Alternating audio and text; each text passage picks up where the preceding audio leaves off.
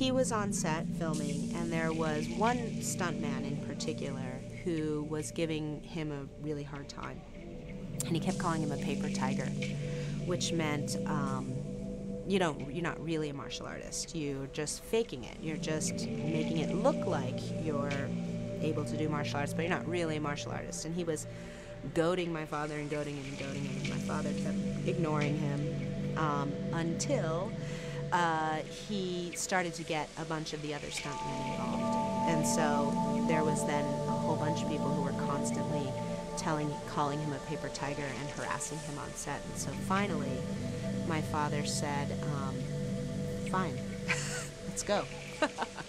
And he said, you want to challenge me? You want to see if I can really do martial arts or not? Then let's see what you got.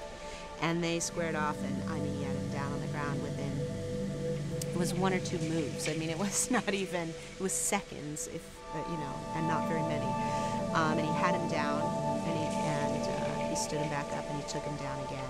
And the guy basically said, okay, we believe you. And it was quite a turning point, because at that moment, he really won the appreciation and respect of the entire stunt team. It wasn't just this one guy, but this guy was the sort of ringleader of it. And so, he was constantly being challenged, and I guess it's sort of a point of debate these days, although those of us who know, there is no debate as to whether he was just a martial artist for film or whether he was really a martial artist. And he really was. It was really his love, far and beyond making films. My father's story is a very East-West story, from beginning to end. I mean,